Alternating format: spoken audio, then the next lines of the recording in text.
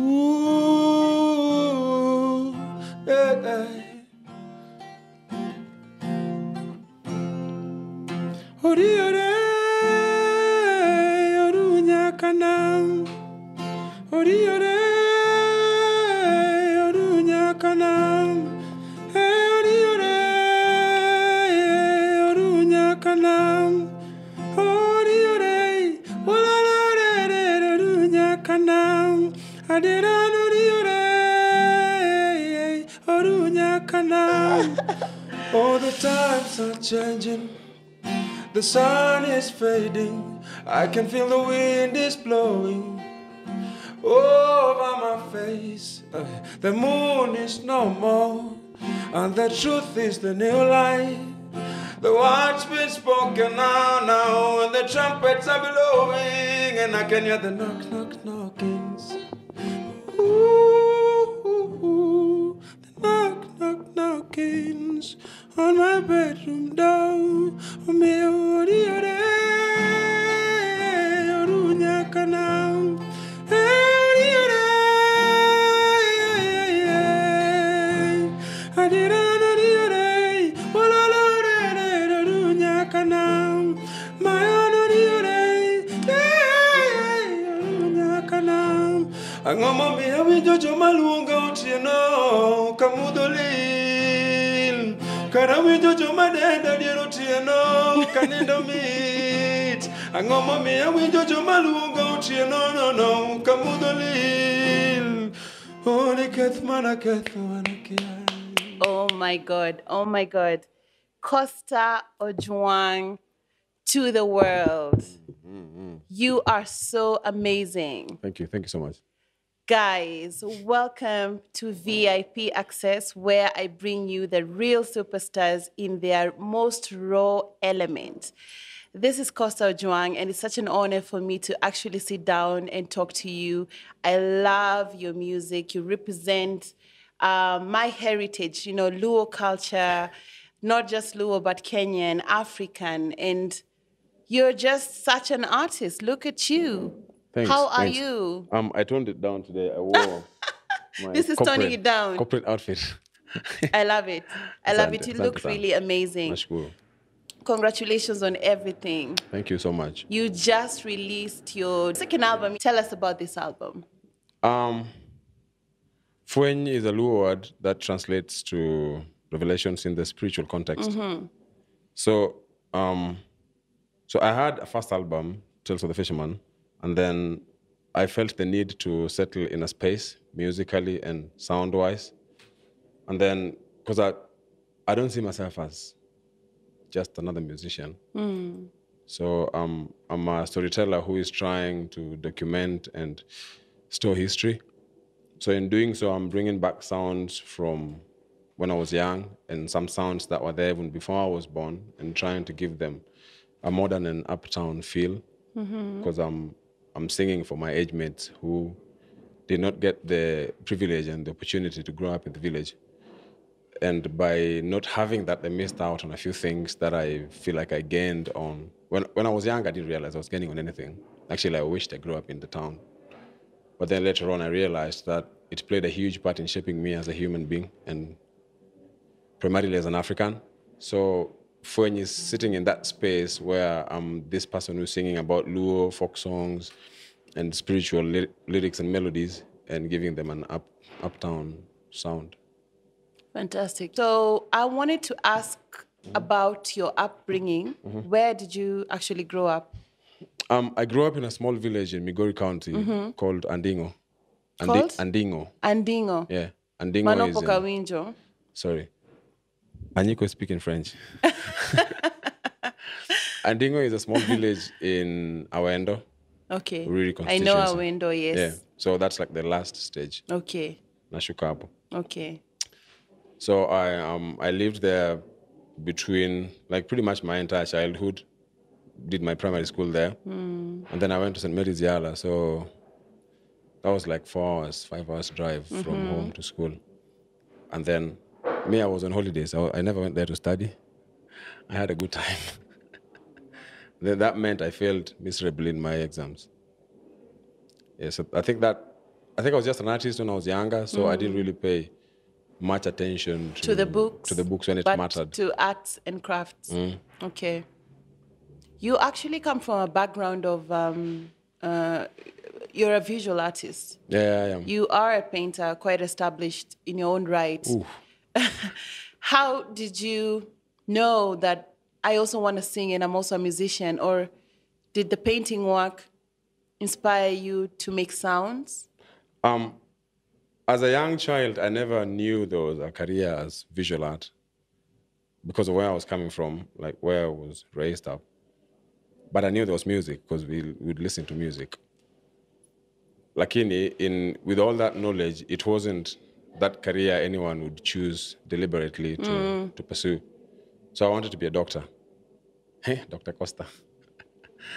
So when that didn't happen, my sister-in-law, because I was this close to going for a medical course, and then she advised me to take a course that was more history-based and art-based. But the school was not offering that. So I went outside. And then my friends who were already painters in Kisumu directed me to an art school. That's how I started studying art. In Kisumu? Yeah, in Kisumu. Mwangaza Art School. Shout out to Mwangaza Art School. Fantastic. And this was a great experience for you? Yeah, they did a good job. It helped because we had supplies ranging from books especially, and then we had art materials like canvases, paints, brushes, because it was sponsored by Mill Hill missionaries. So they would come to Kenya, they would have volunteers from across Europe. So I think that helped a lot because you were exposed to different styles of work and then like a wide array of artists. Okay. Yeah. But you must have found yourself experimenting with art from an earlier age, even in high school. Yeah. Okay. So did people in high school used to tell you like, oh, you're such a cool artist, or what are you gonna do with this? Most of them didn't know that there was a career like that, but I was a high school celebrity. I would design envelopes for girls' schools. I would spray a little perfume in there with the letters, and that was my job. And people would pay you for that? Yeah. With a quarter loaf. A quarter loaf was 6 bob. So, but that was really good because if you have like 4 quarters, you have 1 full loaf. You're a rich man. Hey, hustler mwenyewe. Manyo pesa. Manyo pesa. Sana. So that went on like that. And then when I came out of high school, I played a bit of football, which didn't work out. I've tried a few things. And then I landed on the art. So I came to Nairobi after art school in 2016.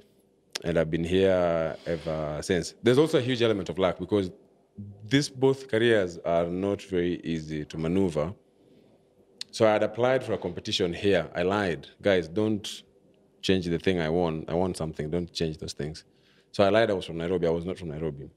They allowed me. Also, you lied that you're from Nairobi to get into this competition. Yeah. And then they accepted my pieces, and then I was number 2 at the time. So this was my first time coming back from Nairobi after my first stint. And then there was like newspaper people, like Daily Nation, Business Daily, Margareta was there. And then, so the following day I was on papers and stuff. They paid me 30K and they sold the piece for 45,000. So I went back to Kisumu with 70 something. Costa went and packed everything he had and came back to Nairobi. You're like, now I'm staying in Nairobi. Nah, I'm not staying I'm here to manyo pesa. I'm going back. Nice. So I came back immediately and I've never like gone back to live, but I've been going back to visit. Okay. So, jumping over from the painting work to music, when did you make that transition? Because your debut album, the first album, Tales of the Fisherman, came out in 2021. Yeah. Yeah. That was just like the other day. How was the album received? Did you like the reception from the fans? Is that when you started building a relationship with your music fans? Yeah, and I've had an access to a studio for the longest time, from 2014. That's amazing. Yeah, my friend got studio stuff, studio instruments and machines. So at least you have a place to record anytime. Yeah, at the time, he's in France now. Shout out to Gitonga. So he would call me to sing hooks for rappers. So they'd be like rapping. When the voices fail them in the hooks, he calls me. So I'd go sing hooks. And then in doing so, I would also record my own stupid songs. And then that happened between 2014 up until 2019-20. And then I started recording my own stuff, but there were like songs about Jesus Christ and God, which people call gospel. And then I did that for a year. But when I did Oriore was a freestyle. It was actually Gitonga's idea that I sing in Luo, because I wanted to sing these things in English. So we did Oriore, and then me being a painter has given me the freedom and the luxury of waiting and standing from afar and watching people and learning from their mistakes. I mean, musicians. So then, well, I'll also make mine, but they'll be in a different scope. So, because I don't just sing to make money now out of it. Like, it's not like if this song doesn't sell, I'm quitting. No. Because I'm a painter. So, I did the Riore with no expectations. So when it dropped, one of the things that motivated me to do a whole album was the kind of people it pulled. It pulled mostly musicians whose work I respected a lot, and I had hoped to work with them. So people like Sero, Swiga, Mutoria, Max knew I was already singing, so Max was aware of what's happening. And just some other guys, Brandies of Nairobi. And then so we decided to do a whole album with the same ease we did the Riore with, because the worst that could have happened was me failing, and I didn't fail. And then came the second album, which just got released 2022 in December, I think. It's doing so well. It's affirmed, the fact that you should be on this path. I think when we spoke last, you mentioned you have a lot of artists who've came out and said, we love, this song, we like this album. How does that make you feel, and how does that influence your next moves? It feels nice when people recognize that you're doing something, especially if you've invested time and energy and money in a whole album of 17 tracks. So you'd need some, as much as you're doing it for yourself spiritually, you'd need some reaffirmations, if people would say. Like, it's not really validation, but it gives you that drive to keep going. 1, 2, moving forward, I just want to do music with people who I feel are of similar energy and are at least moving towards the same direction. I'm not saying that I know everything about music. I'm very literate musically. But I'm lucky enough to have this gift of music that is in a different, it has a different feeling. So people would want to work with that. It's not because I'm the best singer around or the smartest musician around or the most seasoned one, but there's just a thing about it, and I'll try and keep it as true and find people who also vibrate similarly with myself and work with them. There's a few around, so hopefully they'll see value in what I'm doing and be willing to also be on the ship. Fantastic. Your album features Watenda Willie. Yeah. I think you have a song with Sero. You have another song with Okelo Max, such a legendary artist and producer.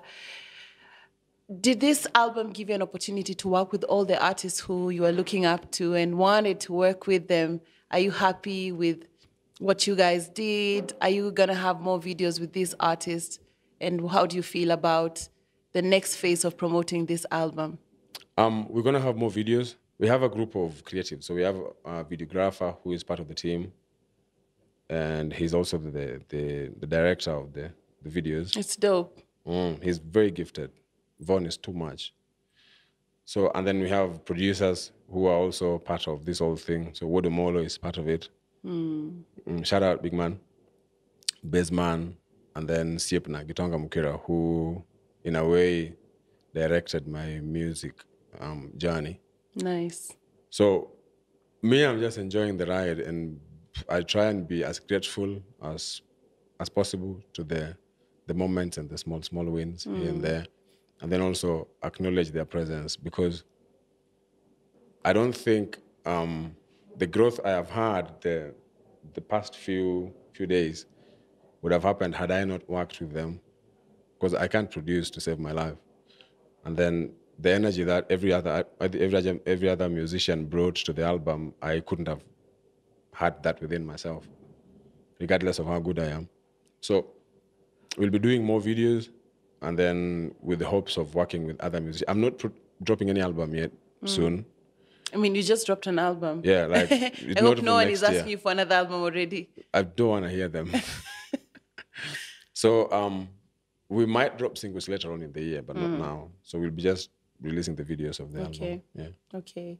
So where you want to go with your career in music, you know, you're keeping it 100%. You say you want to keep it true and authentic as much as you can, and not just deliver authentic sounds, but tell these stories of your heritage or of the culture of where you come from, you know, your inspiration of how you grew up.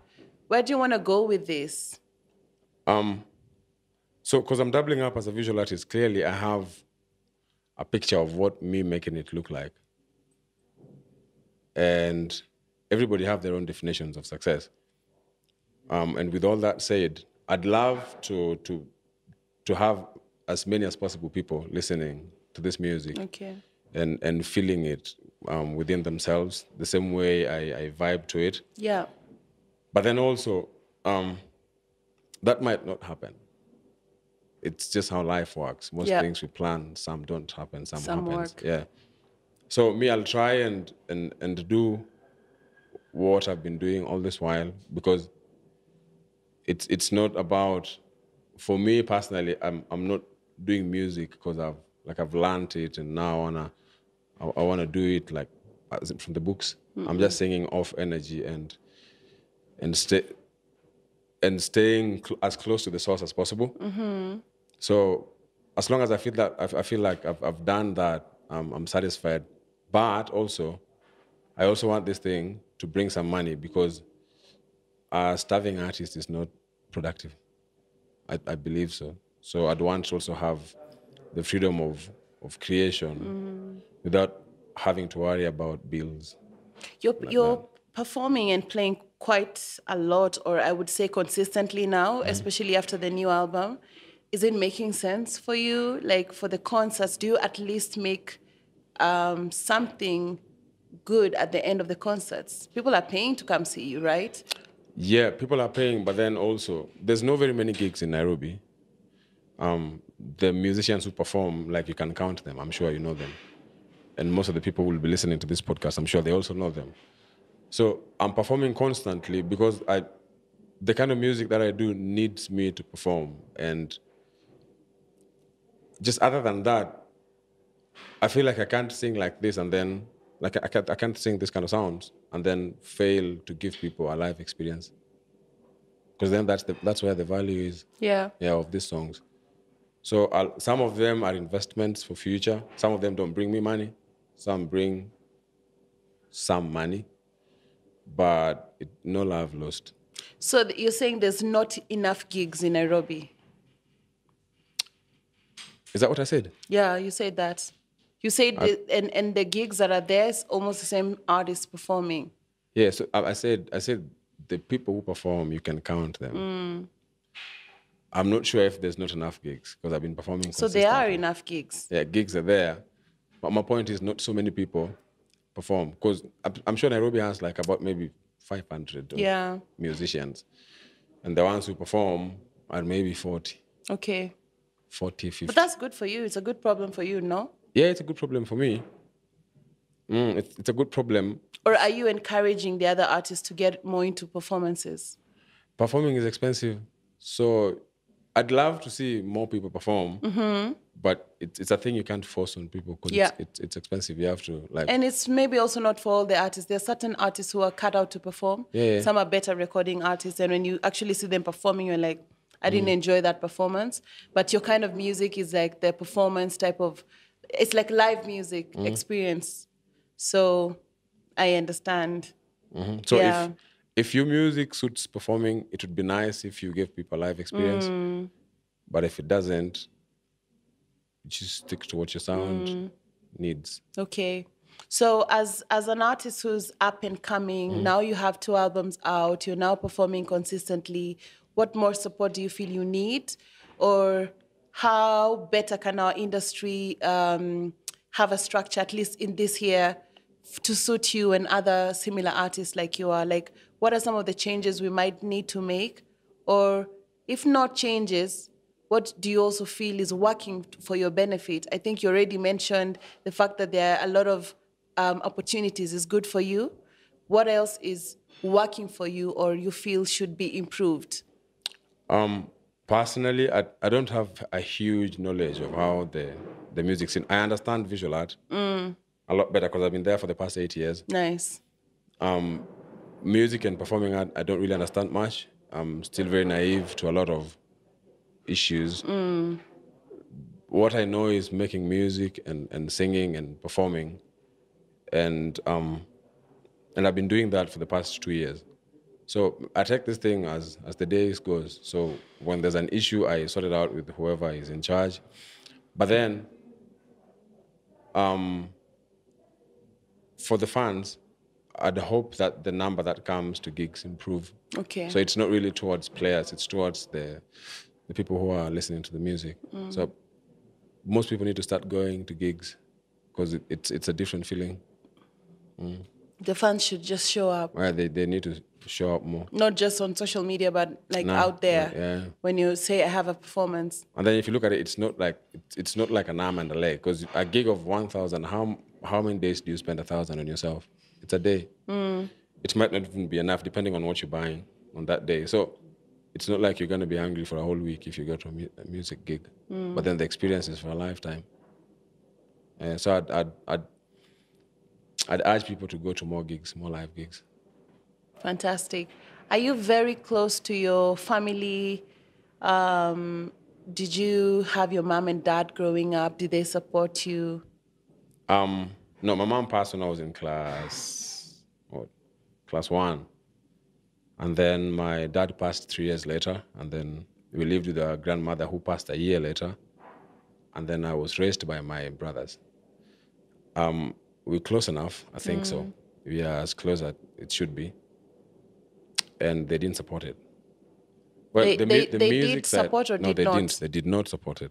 The music side is now, like I was a creative from a very young age. But they didn't support the fact that you are creative. No, because I was a bright child. Like high school, I was on holidays. I was not studying. So I was a bright child, and they had hopes of Dr. Costa that one Ojwang. person being in the family, Dr. Costa. I'm the doctor's brother. Have they changed their minds now? Yeah, because, so like I was saying, music I started last year, but I've been a painter for a while. And with the painting, they started changing their minds when they started receiving M-Pesa. So they were like, as long as it's not killing somebody in Nairobi, we're good.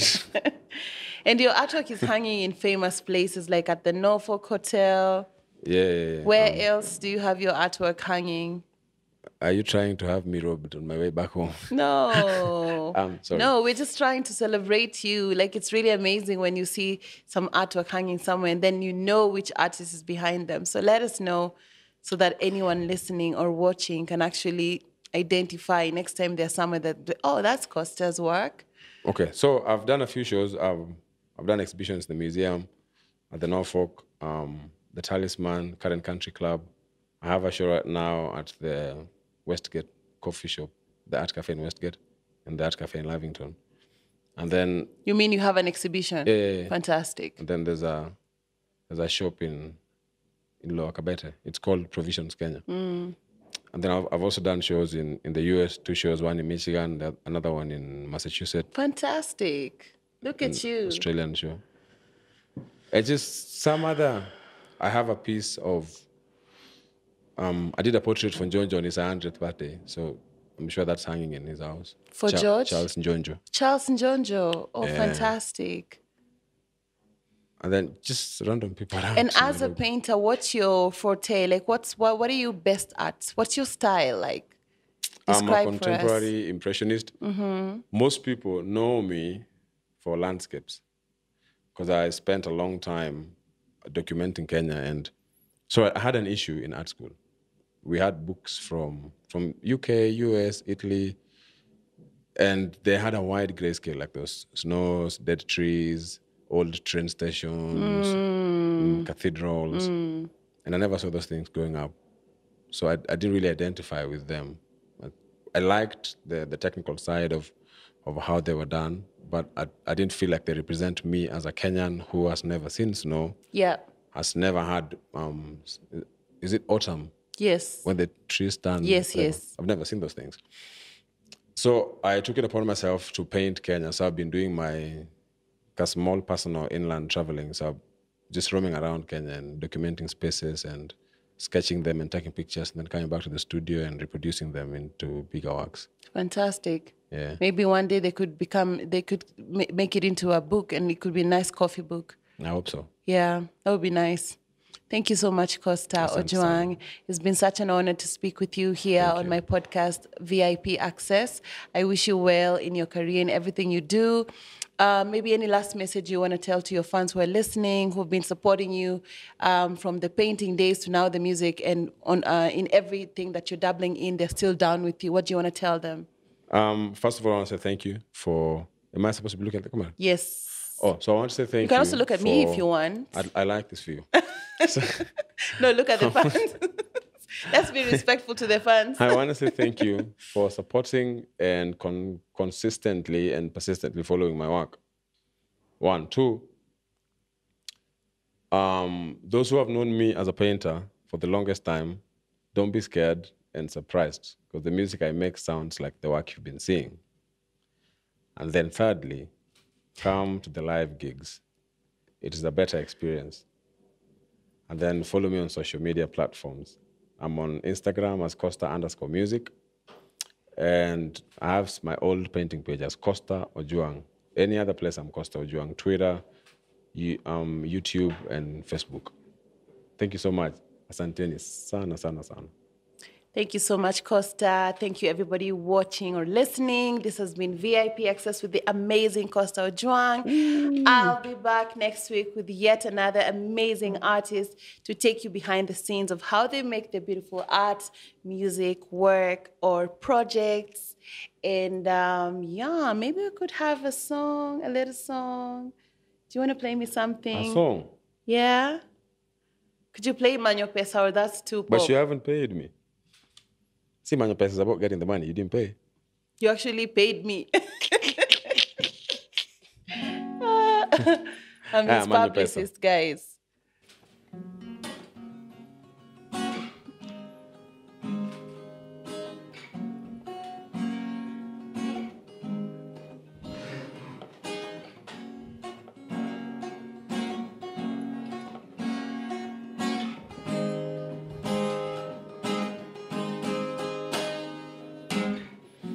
Usiyatamani ya mwenzio, kazi ni kazi, kazi ni kazi.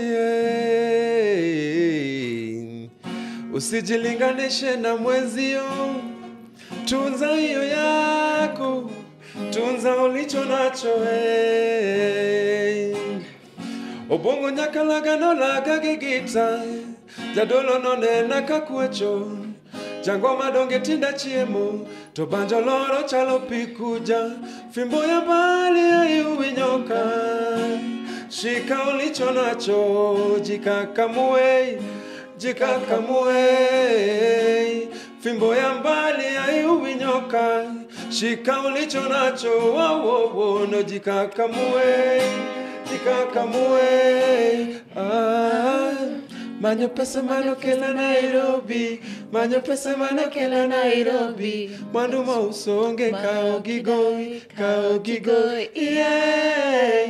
Manyo pesa mano kela Nairobi, manyo pesa mano kela Nairobi. Mwandu mausonge kao gigoi.